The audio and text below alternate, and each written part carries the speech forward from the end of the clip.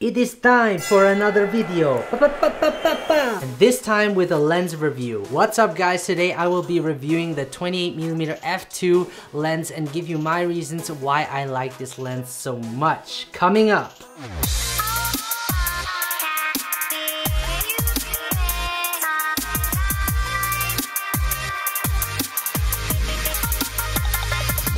Alright, so I currently have my Sony 28mm f2 attached to my Sony a7 III camera.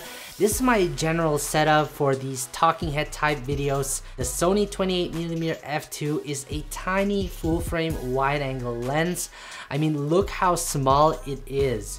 Its housing is made out of metal and feels like it's well built. Since it's also so small, it's great if you travel a lot and don't want to carry heavy things with you. The price for this lens is very affordable and costs around $448.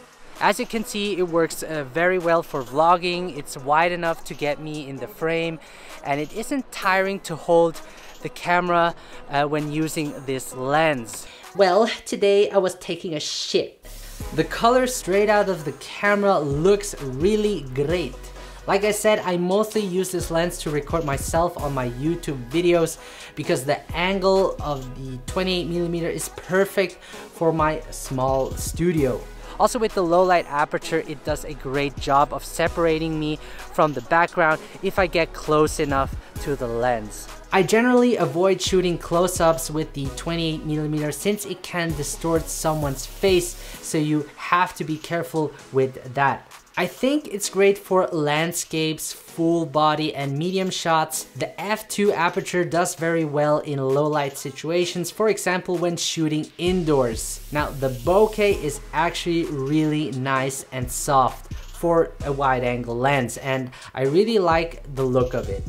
Using the Sony a7 III, the autofocus on this lens is really quick and silent, which is important especially if you are vlogging and don't want any focusing noise in the background. The focus ring on the lens is electronic and doesn't do well when focusing manually for video work. That is why I mostly rely on the autofocus. Talking about sharpness, prime lenses are generally sharper than zoom lenses, and this definitely applies for the Sony 28mm f2. There are sharper lenses out there, but for my purposes, this lens works really fine. Overall, I can only say good things about the Sony 28mm f2. Definitely worth the investment for what I use it. It works great for making videos of yourself, such as vlogging or talking heads.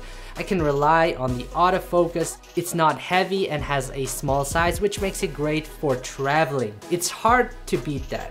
So I hope you guys like this video. Thank you so much for joining in. Let me know what you think about the Sony 28mm f2 in the comments. Follow me on Instagram at Benett Graezer. If you like this video, then it makes sense to hit that like button to let me know. Thank you for watching and see you the next time.